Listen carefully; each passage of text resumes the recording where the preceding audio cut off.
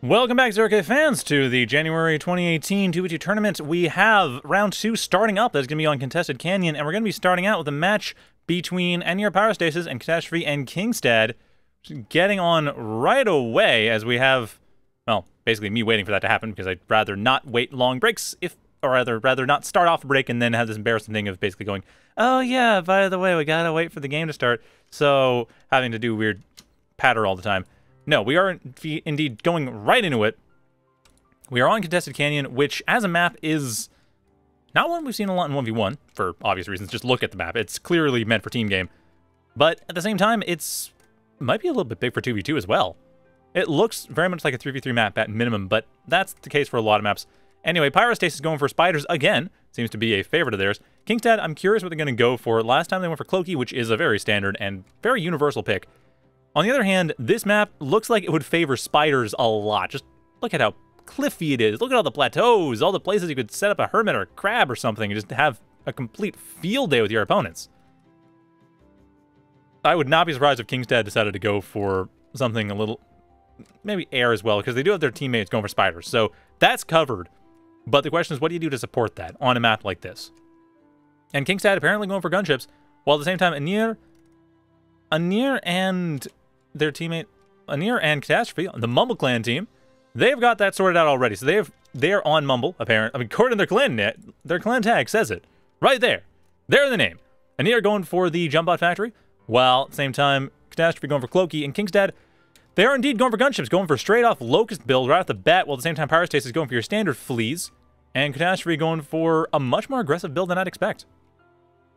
Actually, both Katastrophe and Anir going for, okay, Anir is just scouting, getting some puppies, make sure they know what's going on, having them commit suicide, potentially productively, or trying to, while at the same time, we have the glaive assault coming out from Katastrophe, not even going for early builders, just they want those glaives, and I'd say they are right to get them, considering the fact that fleas, they are to glaives what glaives are to reavers.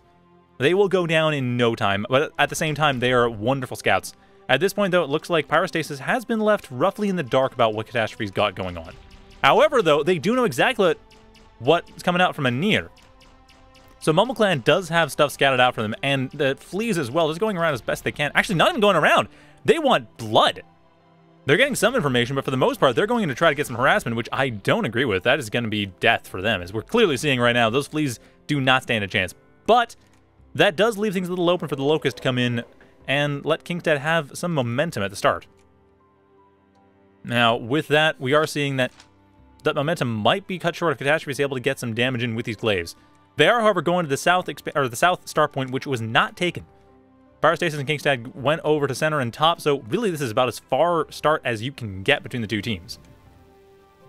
Which might actually work pretty well here, as the Locusts are coming in, and Katastrophe is a ways away from their base. They don't have a whole lot in the way of defense. They do have some gremlins coming up, but at this point, we are going to see them lose at least one of their metal extractors in the process, killing off a Locust, and that is, let's say, a reasonable trade. But that being said, that does leave Mumble Clan with an 8 metal per second deficiency for the next few seconds as they rebuild and reclaim. At the same time, though, we have Anir. They're going to have to deal with these redbacks pretty shortly. And they do have the Pyros, which actually won't help all that much, come to think of it. Not to mention, going for that Toad is going to mean that there's even more of an opening for these redbacks to be able to get in and deal their damage. So at this point, it looks very strong for Kingstad and Pyrostasis. But of course, the bigger question is whether or not Katastrophe is able to get the damage in that they need. And they are managing to get a fair bit of damage. The Blastwing will help a bit, but the Blastwing might actually cause problems. I mean, fire is not something that identifies friend or foe, as with most projectiles in this game, but fire especially, since the area of effect is quite large and lingers. So with that, Katastrophe is able to get as much damage in as they took, which leaves the Mumble Clan team kind of low in economy. Actually, continuously low in economy, and they damaged... Sorry, Mumble Clan.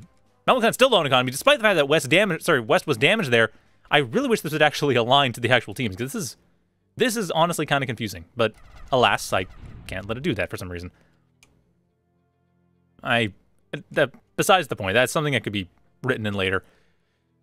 The point, though, is that Mumble Clan, despite the fact that they got that really nice harassment in there, is still not in the best of positions economically. They've not expanded anywhere near as much as the Western team, especially considering what Kingstad's been building up over to the north, and as well what Pyrostasis is starting to build up over to the south. And with Pyrostasis setting up an ambush of redbacks here, this could be very devastating. With the moderator going on the top of this hill, I'm not sure they're trying to go for range or what, because at this point moderators don't have extra range from being on a hill. They are managing to spot the redback, but the thing is, that range advantage was there. If Pyrostasis went and took advantage of that, they could have taken out the moderator no problem, but at this point the moderator is going to win any fights. Anir is well aware those redbacks are there. They're prepped for them. And the way that we're seeing we're seeing Pyrostasis deal with them, it's actually kind of hard to see team colors in the dark, to be honest. The way we're seeing Pyrostasis deal with this stuff is, it's really smart. They're nullifying the range advantage by using the cliff. The problem, however, is that they didn't take advantage of that when they had the chance. So right now, they're going into open ground with nothing stopping the redbacks from being destroyed. I mean, some damage will be dealt, but they won't be able to get rid of the moderators before anything happens. They won't be able to do as much damage as they'd like to. They might be able to get rid of the Jumpbot factory, but it's unlikely with, the second moderator coming in, no. If that last redback came in and killed one of the moderators when it was on the top of the cliff, which it could have easily done, then it would have been a very different story. That Jumpbot factory would be dead, and Anir would be pretty dead in the water, honestly. As it stands, though, Anir's actually in a really good spot, and Radavadra, even a spectator, pointed out that, there was way too much delay there. Far too much hesitation, and the iron cooled quite rapidly, leaving not a whole lot of opportunity for Pyrostasis, and at this point, putting Pyrostasis potentially in a death scenario, considering what Katastrophe has lined up. And Katastrophe literally putting in a line of glaives into the base of Pyrostasis, while at the same time, there's an attack coming in from Anir over to get rid of some of the builders from Kingstad. So the combined attack here should be able to at least deal some damage, harass a bit, maybe get some economy. Not a whole lot of actual mileage off that, though. Despite the pressure coming in and a few defensive structures being destroyed, not a whole lot was actually lost. Not even the worker. So the Weaver's going to have no problem rebuilding. And while Anir's attack was more successful, it's still actually kind of iffy. Considering that Anir's commander is under heavy threat, the metal extractors are being under heavy threat. Just in general, everything is starting to fall apart. And Anir, they've got the Toad coming in here, so that's going to help out a lot. That's going to at least that's going to get rid of the Harpy, maybe get rid of the Nimbus too. Potentially. It's at least putting the Nimbus in a risky position. And it looks like Kingstad, are you just trying to get that as far, just get as far away as possible. Push it away from that Toad, but that's still tricky. The Toad can still get it, and that reclaim is still going to go to the Mumble Clan team if that Nimbus go down, which it very well will. And that is about, what, 700 reclaim? 760 reclaim, all to the West team. Sorry, all to the Mumble Clan team. Damn it, I really wish I could switch those. The Mumble Clan is in a very strong position right now, but at the same time, they have to deal with a bit of pressure. The Fleas, though, not huge pressure. It's a bit of pressure. It's a bit of surround. Is not going to manage to get a whole lot of mileage. There's way too much in the way of defenses, and pretty much any defenses will stop Fleas. In fact, I'm rather surprised we are seeing Pyrostasis go heavily for Fleas as they are. The Hermits they built last game were much more effective, and they would probably continue to be effective here, but at this point, the Fleas are finding some weak points here and there where defenses have not been built up, and where they can get rid of some workers, get rid of some metal extractors, get a lot of mileage out of the harassment, and indeed, make sure that the center is not taken by Katastrophe. It's going to be a bit tricky. The Fleas won't be able to get much off these glaives, but hey, at the very least, they are able to get a bit of damage here, are able to get a little bit of mileage, get rid of this Gremlin, which is huge. Every Gremlin down is another area that the air forces from Kingstad can actually go and have fun. But at this point, there are so many Razors out there that it's not going to be possible for Kingstad to have that much free roam. They'd love to have it, but it's not theirs. At the same time, though, we're seeing Anir just... They're building up a bit, but not really rebuilding yet. They have some rebuild plans. They have stuff on queue, but it's been a few minutes. So really, despite losing that Nimbus, it's been successful. The Nimbus hasn't been reclaimed yet. So while Mumble Clan does have a lot of metal just on the table, they can grab it whenever they like. They haven't done so, and that's given West a massive advantage. If you look at the overall metal extraction, Kingstad and Pyrostasis are way ahead for both metal used and metal produced. More so Kingstad than Pyrostasis, but still. The team is far ahead. Just considering by team, they have had no excess, or very little excess. Overall, they are 4,000 metal ahead, on top of the fact that they're 4,000 metal ahead. Mumble Clan has managed to nullify that by using attrition. So unit value has been neck and neck. But if fights can be won on the side of West team, then, well, there's not much to be said about that. It's going to be a victory for the West team. As long as they can maintain enough of an economic advantage and turn that into an actual military advantage, they're good. But yeah, MumbleClan, all they have is their attrition, and that's going to start falling apart just because the economic advantage for the West side is still large. And it's still larger than the attrition. The attrition maintains about 4K. The economic advantage is just going to grow. I still don't know why we're seeing the fleas coming in from Pyrostasis. I mean, it almost feels like that's just a distraction. Kingstad's building up some Cloakbots. They have, obviously, the more solid units available, and I feel like the fleas are just there to keep Katastrophe busy.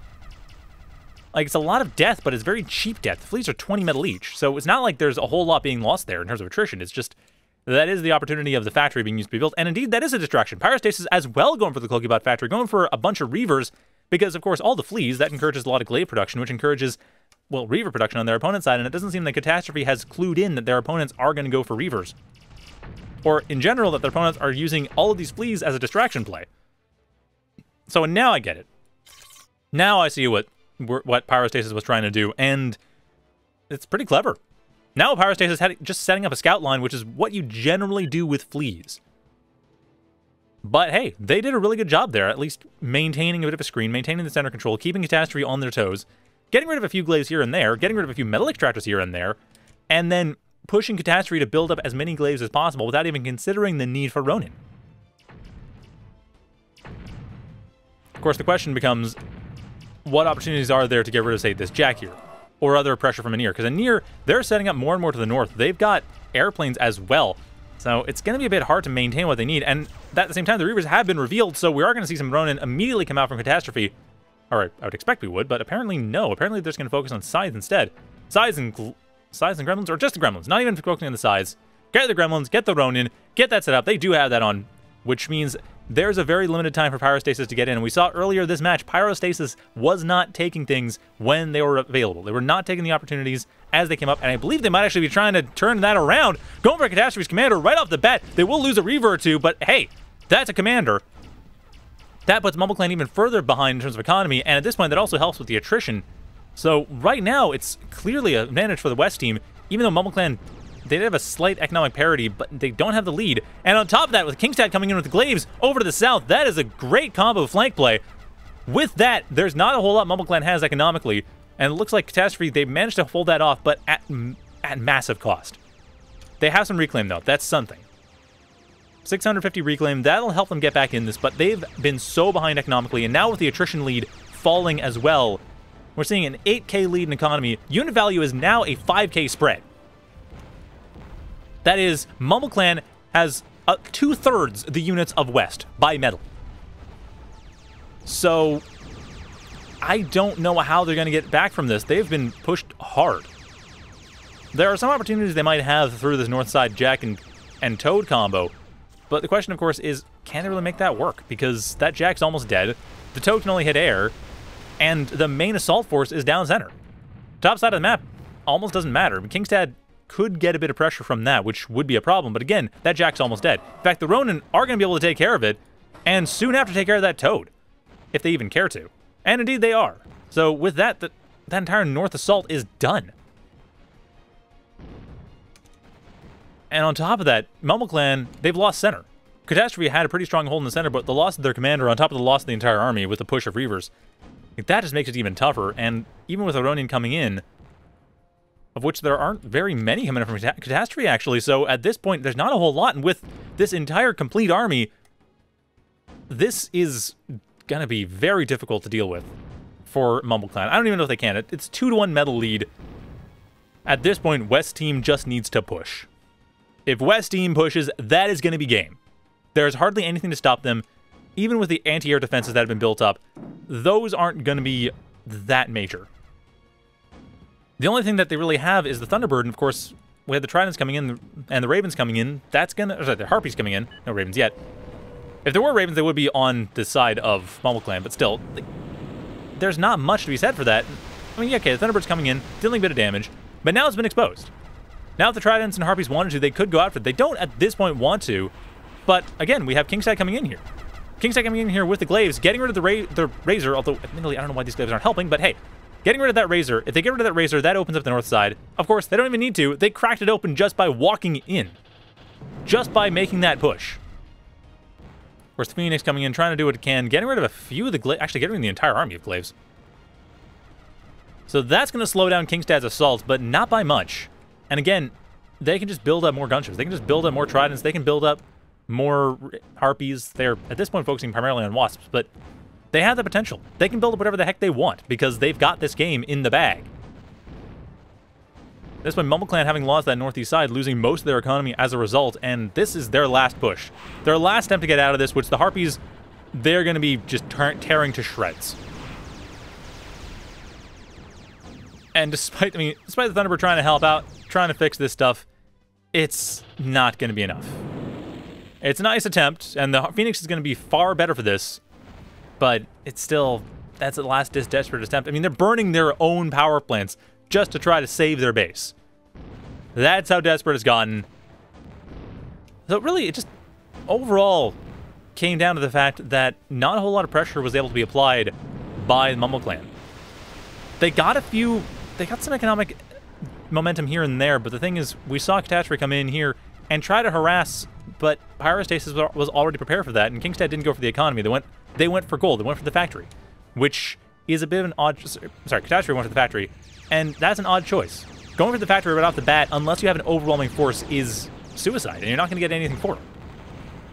If your force isn't overwhelming, it's likely a suicide mission. If it's a suicide mission, go for the economy. Go for the small victories that are going to give you the slight advantage going forward, which is exactly what we saw coming out from the West team over and over again.